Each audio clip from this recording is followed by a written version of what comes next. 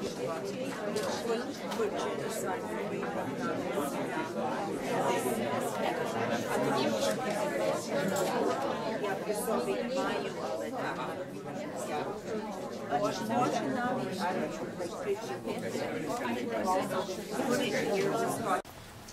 Toronto branch of the Ukrainian Canadian Congress started working on Holodomor back in 2007.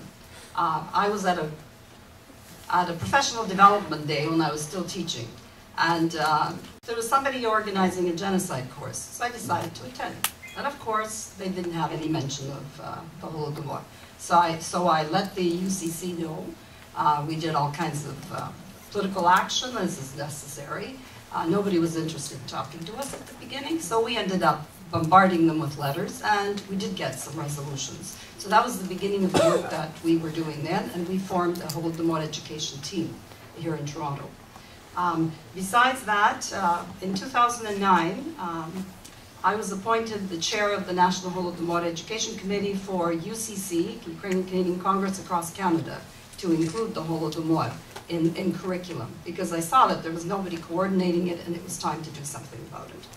In both instances, these two organizations, their main aim was the inclusion of the Holodomor in school curriculum in Canada, and we felt that we had to have a separate committee from the awareness group, because you needed a group of professionals who knew what they were doing, were going to be listened to because they were part of the teachers' associations, and also knew how the system worked, including how to deal with the ministries of education. What are the triumphs that we've had across Canada? First of all, the Canadian government recognized the Holodomor back in 2008 when Yushchenko visited Canada. And they established a day of remembrance at that time of the Holodomor in November. This was a unanimous decision by all three political parties within the Canadian Parliament. The next thing was the establishment of Holodomor Memorial Day on the fourth Saturday in November, and recognition of the Holodomor by 5 provinces in Canada. Probably the most important ones, except for BC. We still have to work on that one. So we have Saskatchewan, Alberta, Manitoba, Ontario, and Quebec. Once more by unanimous decision by all parties. Work with individual school boards. This was extremely important, and that's where we started. We started with the biggest school board in Canada, the Toronto District School Board. Also the most opposing group of people that we could find, I guess, because that's what it ended up being. The Toronto District School Board, in actual fact, is the 4th largest school board in North America. So it's monstrous. What we did accomplish was that the Toronto District School Board passed 2 resolutions. One of them was to hold Holodomor Memorial Day on an annual basis on the 4th Friday, not the Saturday, because there's no school on Saturday, in their schools each year. And we did that. And the second was to prepare a unit of 2 units of study on the Holodomor, because when they asked, isn't this Holodomor being taught somewhere? We said no. And as a result, they did that. So that was the first step. Since then, we have been successful in the southern Ontario area of getting the Holodomor Memorial Day announced and placed on the agenda and in school calendars in quite a few boards across this area, like the Toronto Catholic Board, etc. I gave out some handouts to you, and if you take a look, there are instructions. Instructions on how to do this. How do we get local cities or local people in the Ukrainian community to try to get the Holodomor to get Holodomor Memorial Day and to encourage teachers to teach about the Holodomor. There are instructions on how to do this, so you can take a look at those. Next. A template letter of asking them to do this that we have developed, so it's all there for anybody who wants to use it. Next. And these are some of the school boards that are on board with us. And what we're doing, I gave out a little flyer with a skeletal hand that Hala Dmitrishyn illustrated. If you take a look at that, we print one of these flyers every single year with an announcement that they can read over the PA on Holodomor Memorial Day for each school. We also give suggestions as to where they can get teaching materials. We provide them with suggestions of activities that they could do and contact information where we could send speakers. So this goes out to the schools that we are working with, and that's very important. Every teacher will get one of these flyers, just as they do on the Holocaust. And we're getting some people coming out, so that's very important. They either can come to the center here for a presentation, or we can go to visit them. But the most important thing is the announcement. The word gets out, and that is very, very important. So that has been something that we have done. And as you can see, there are also, not just in the Toronto area, if you go back to the other one, you'll see that we were very lucky to have Edmonton. I've done some workshops in Edmonton, and the Edmonton Catholic School Board is on board with this as well. They're very actively involved in Holodomor Memorial Day, and also Regina in Saskatchewan have done it, the Catholics are doing very well. If you'll notice that some of the school boards actually asked me for a prayer. So I phoned a priest and we got a prayer. Some of them are doing their own, and I gave you an example of one from the Toronto Catholic District School Board. So that was interesting too. So they're developing stuff on their own. And in one school, I was told that they did the prayer in Ukrainian, and they had the kids do it. So it was very moving. The next thing, of course, that we've done is the preparation of teaching materials on Holodomor. And of course, here I started doing workshops, and I knew that when you go to a workshop, especially if it's a new topic, they know nothing about it, they won't teach it. So I prepared a lot of handouts, and I gave you lots of handouts. I'm a handout person, I use a lot of paper. So I've developed a workbook that is, I've been using for 5 years.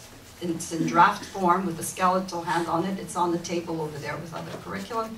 It is being published by the Kyiv Press this summer, and I'll be speaking about the workbook itself tomorrow. There are lots of lessons, and I'll tell you more about what is actually in it tomorrow. Along with that, just a workbook with lesson plans is not good enough. Teachers say they don't know where to go and find information, so I developed a kit. And the kit is on the table as well. It has books in it, it has pamphlets, it has the workbook in it, it has the Harvest of Despair in it, and a CD on the Holodomor as well. So that there's a complete package which could be put into a school library or into a history department for use. And we were lucky to get funding for something like that. Aris Tutsulak and his wife provided us with some funding, because each one of those kits, to put it together, was $100. And if you want them to teach it, you've got to give it to them. You can't ask them to pay $100 when they don't know what you're doing yet, right? Eventually, they will want to buy it, but not at the moment. So this is very important. Work with ministries is another thing that has to be done. And we have been working with, in order to get them to teach the course, you can go to individual school boards and they can try to find a fit within the curriculum, as Mark will probably be telling you later on this afternoon. They can find genocide abuses, human rights abuses. They can find places where to fit it, but the teacher has to look for this. In order to get it taught properly, you have to go to the source. The ministry guidelines that are prepared on each course, they have examples of what to teach in brackets. We decided as a group that we had to visit with the Ministry of Education here in Ontario, who were going through curriculum review. And since 2009, we have been working diligently, meeting with different ministers, with the senior staff, and we have been working. Just on January the 17th, we had a meeting with Laurel Broughton, the former Minister of Education, who promised us that you have done as a community an excellent job and you are definitely in the curriculum. I have yet to see the draft document, so we almost didn't believe her, because I've gone through 4 ministers of education, and so far we're waiting for the new curriculum to come out in September. So that's going to be important. Why it's important? No textbook is going to enter your information unless it's in the curriculum guide. The authors of textbooks read the curriculum guide, and then they place the materials in there. So this was very important. At the moment, Saskatchewan is doing the same thing. They've started their curriculum review, and in October, I visited Saskatchewan along with Mr. Puderak and Kathy Chabelle and others. We visited the Minister of Education, Marchuk, and the Deputy Premier, and also we visited ministry staff and discussed with them the possibility of putting Holodomor into the actual curriculum, which is very important. Now, Alberta already has it in the curriculum in specific places, and there is a local community organization that we've set up, a Holodomor education committee there as well that we've set up, and I work with them. And they have it in the curriculum, and I know that Vida is going to be telling you a lot more about the Manitoba curriculum, which is also in. So these are some of the provinces where it is working. Now, in-service teacher training. In order to do something properly, teachers have to be trained. They need information. So I've been doing this since 2007 at various places. The Canadian Centre for Genocide Studies started in the summer of 2007. Professor Serbin and I and Hailed Mitrishyn did a presentation for a number of teachers across Canada.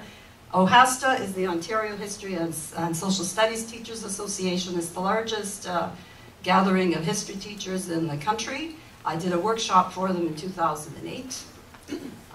SAG conference, that's Manitoba-wide professional development conference as well. I did a conference in 2011, and Hailed Mitrishyn was there too. She did it for elementary grades, and Hailed did 2 workshops this year there as well.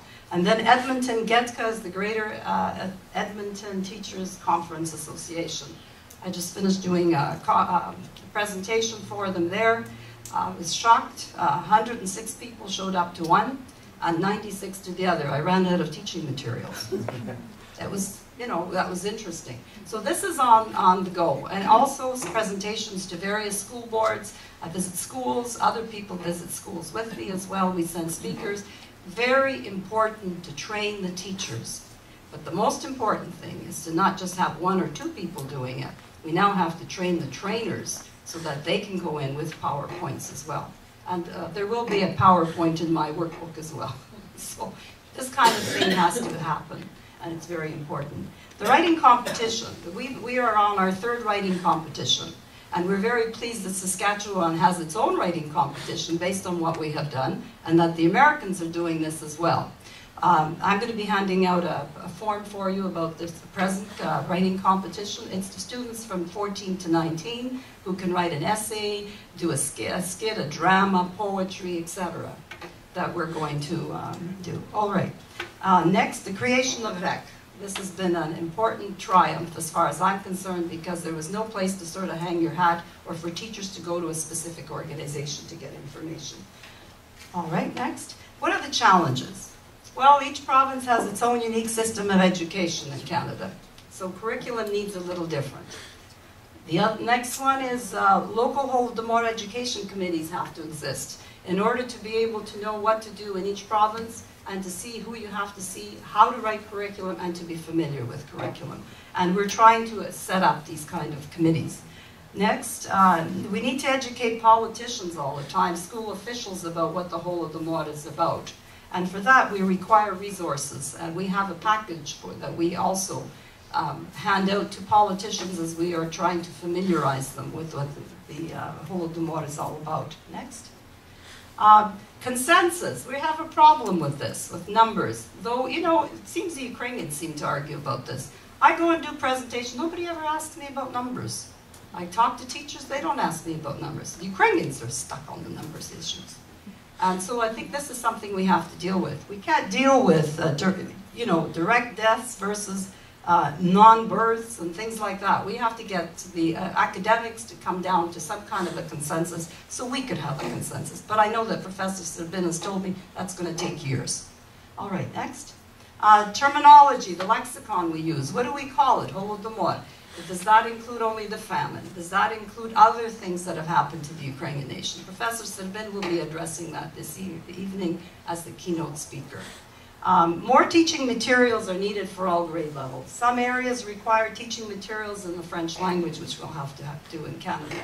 Excellent website for teachers. Mark keeps telling me that that's the key to success. So that's what we're going to be working on, and that's very important. Genocide courses in schools are already available. The genocide course that the Toronto District School Board brought in, eliminated, did not include the Holodomor. And we are going after them. It's been 3 years. It's actually 4 years since they've had it. It's a very popular course, and all over across the country people are buying rights to use the course because it's a locally developed course. They have not included us. They promised to have a review, they haven't done it. Next. And common understanding is what is meant by Holodomor. I've already mentioned that, and Professor Serbin will be addressing that today. coordinated effort across the country. Do you know, when I came in to speak to the Minister of Education in Saskatchewan, it was nice for him to know that I've already visited the minister in Ontario. And this is important. Canadian Museum of Human Rights. You know, in Winnipeg, we're getting a big entity that is federally funded.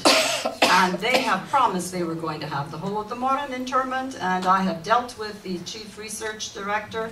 And today the Ukrainian community is up in arms because we are not prominently or permanently going to be in there at the moment. So this is an issue that has to be dealt with. Few professionals to do in-service for teachers on the Holodomor.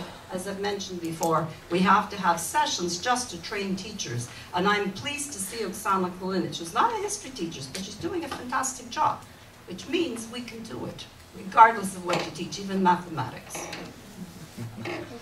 And more resources required, of course. Challenges, we need people who are willing to deal with the school boards, etc. Holodomor denial is a thriving business, even to this very day, as we know. And no feature films available on the Holodomor. Wouldn't that be something, eh? Schindler's List style. We would be very successful. Okay, next. So suggestions, get involved. Active citizens are the cornerstone of democracy. Join your local Holodomor education team and make things happen. We owe it to ourselves and the generations of unborn and tortured souls of our brethren. I am only one, but I am one. I cannot do everything, but I can do something. And by God, I will not step away from what I can do. Thank you very much.